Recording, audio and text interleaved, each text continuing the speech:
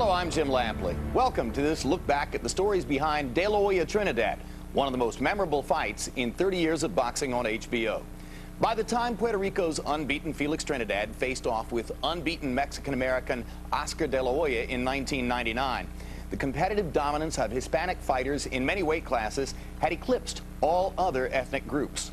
After years of escalating passions, expectations for what was billed as the fight of the millennium could scarcely have been any higher.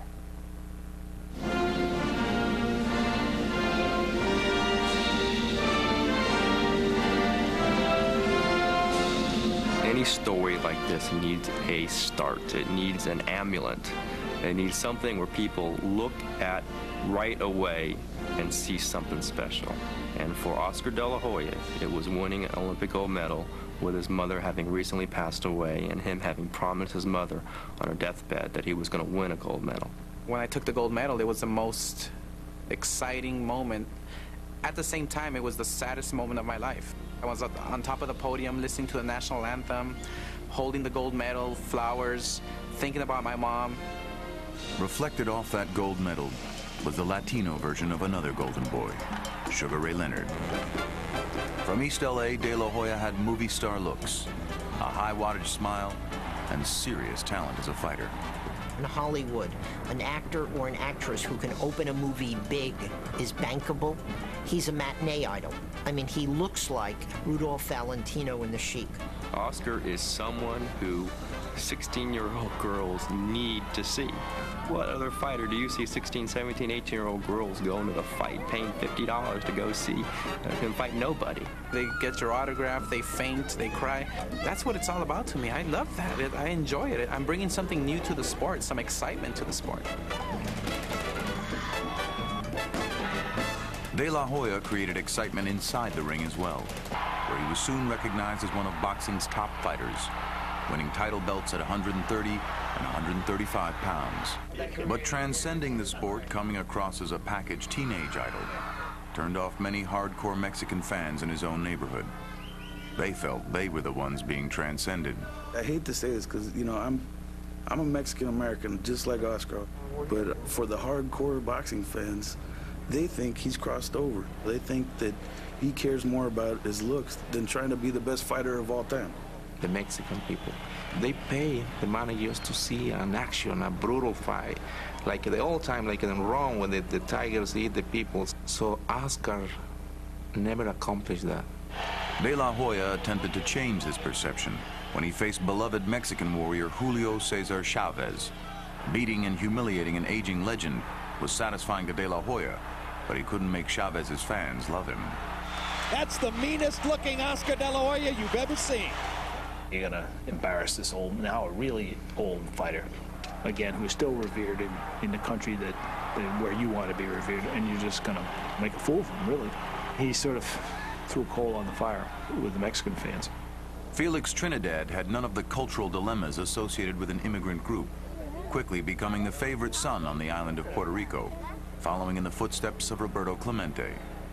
I tell Tito every time that we get together, I said that I was very proud of him. I said you were carrying a torch that actually my father carried at one time. He's rightfully proud of his heritage, of his roots, of his achievements as a Puerto Rican, and he stands for the values and principles of the Puerto Rican people. I love you, Puerto Rico. He has not learned English, was actually seen as something very good among a lot of Puerto Ricans, because, you know, he's not really like selling out. He really wants to stay one of us, a humble guy who's a fighter, fighting for us, which was contrary to what some people thought that Oscar De La Hoya was. It seemed like Oscar De La Hoya was really fighting for himself. Not only is Felix Puerto Rico born, but Felix is more in the style of the warrior. He is the fighter that comes out and wants to finish a fight, if possible, with one punch.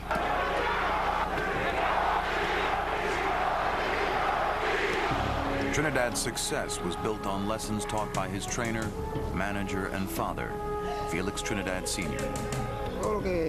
Everything I learned since I was a kid, I learned from my father. He always said that I was better than he was.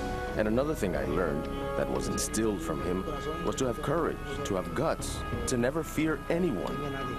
The father and son combination would win their first professional title in 1993, when a 20-year-old Felix Trinidad defeated welterweight champion Maurice Blocker. My dreams as a father and as a trainer were that he become a champ as an amateur, which he did. And when he turned pro, I wanted him to do it again. I wanted him to become a champion, and we did it. My father is a person who neither tries to control my life nor me. Whenever he said, Tito, we shouldn't do this because it's not good for us, or Tito, let's do this, whatever my father said, I agreed with him.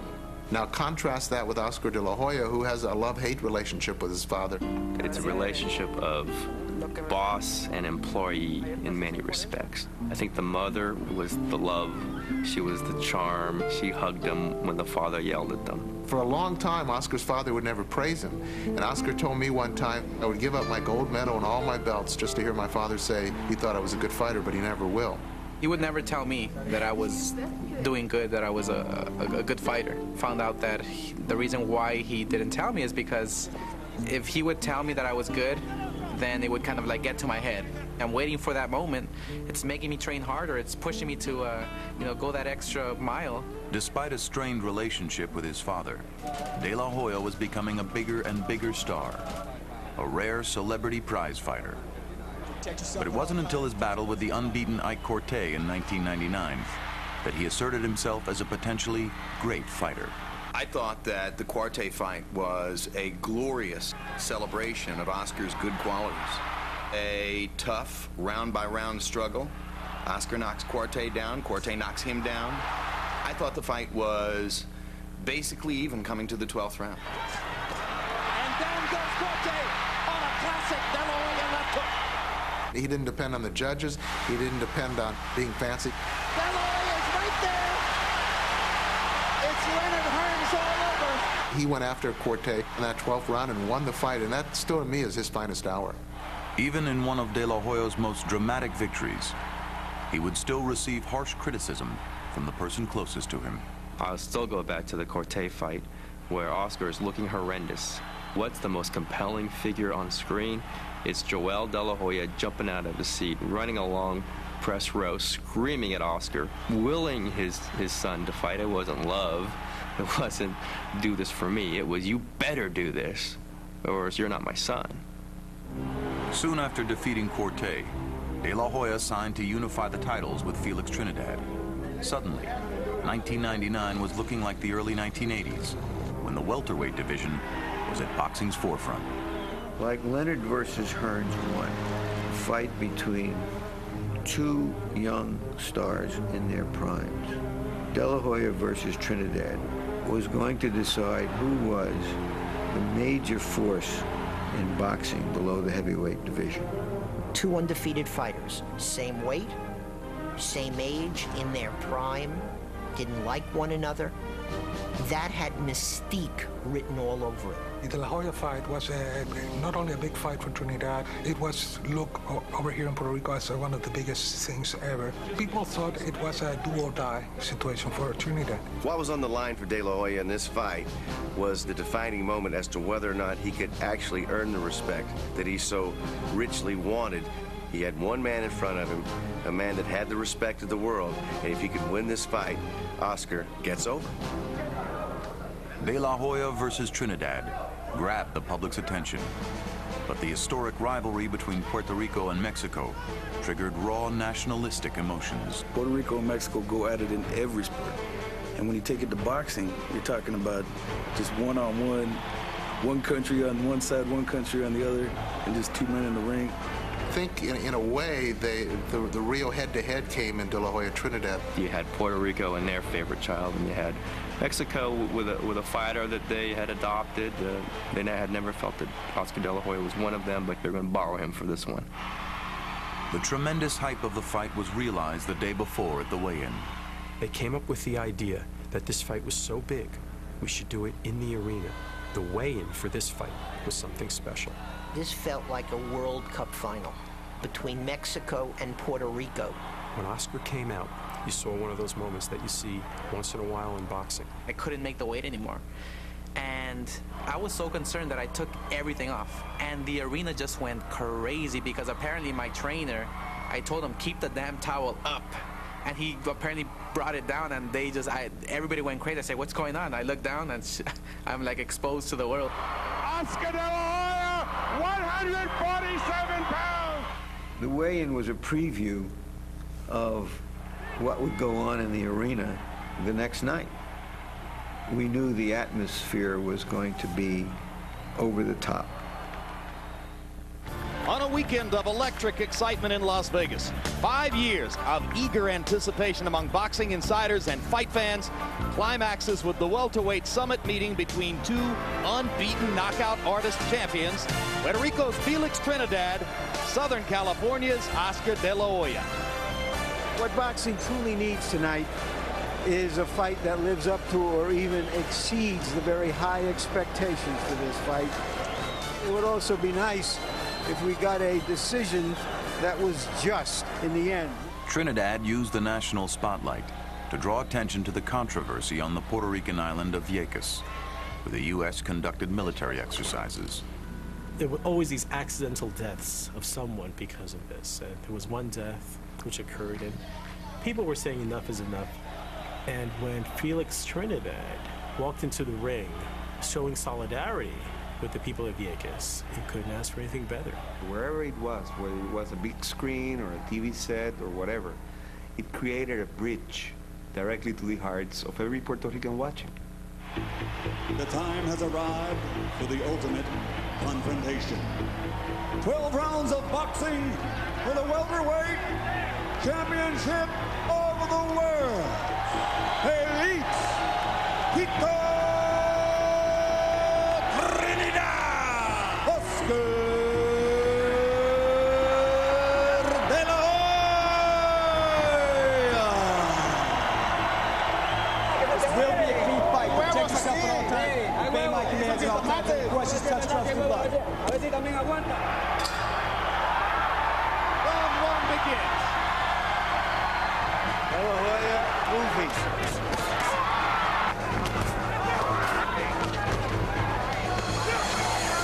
Hard right hand by De La Hoya, right up the middle. People knew that Oscar had boxing skills and that he was going to have to outbox Tito to win. But nobody realized he was going to do it that easily. He was giving him a clinic. You're taking him to school. You're giving him a boxing lesson. I remember leaning over to the guy next to me, sort of in shock, and said, De La Hoya is making Trinidad look foolish. Harold, how'd you score the first 3 rounds? 3-0.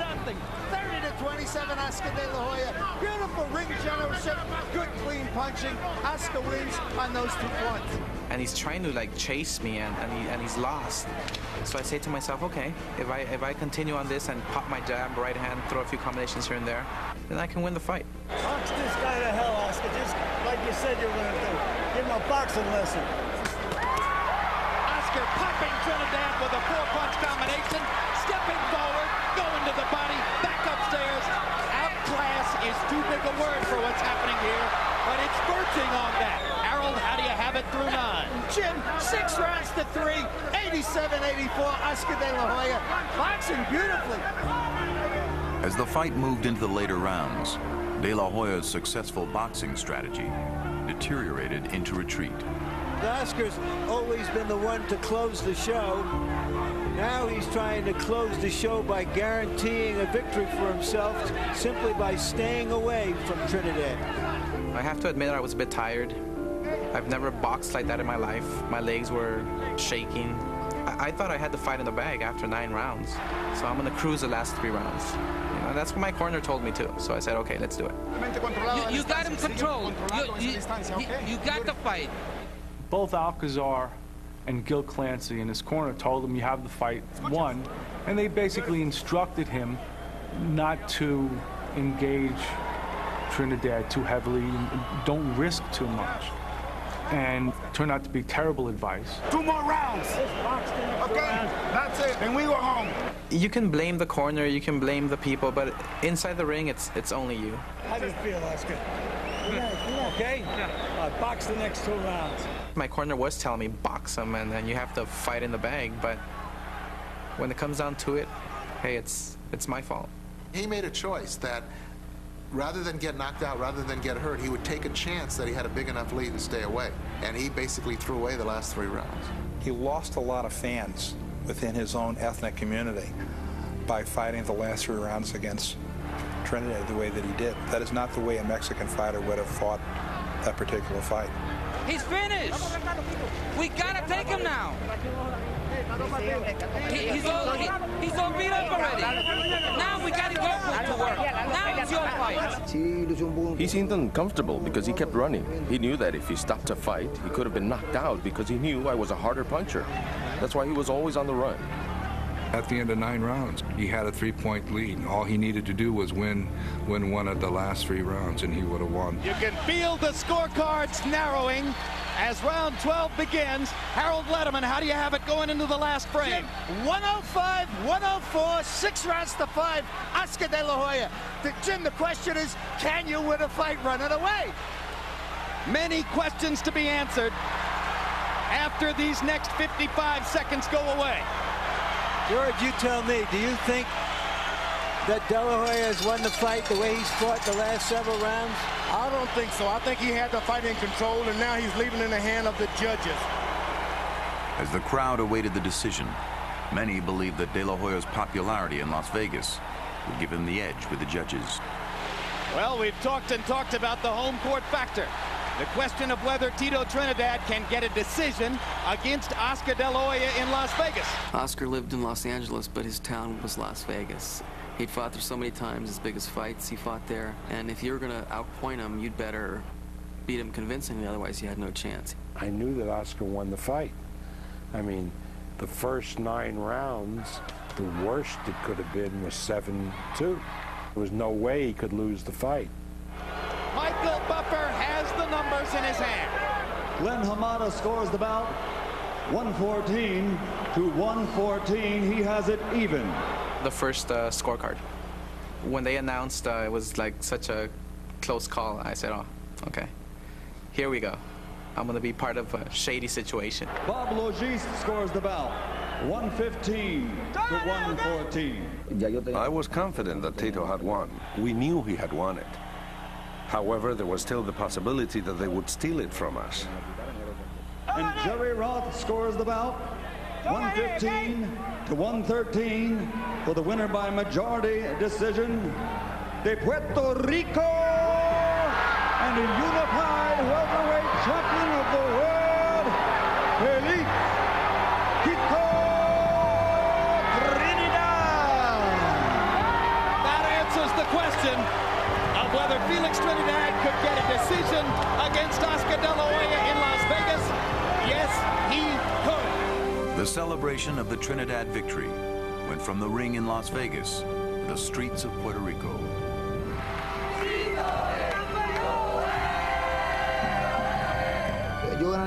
I had beat the Golden Boy. It was a moment of great emotion.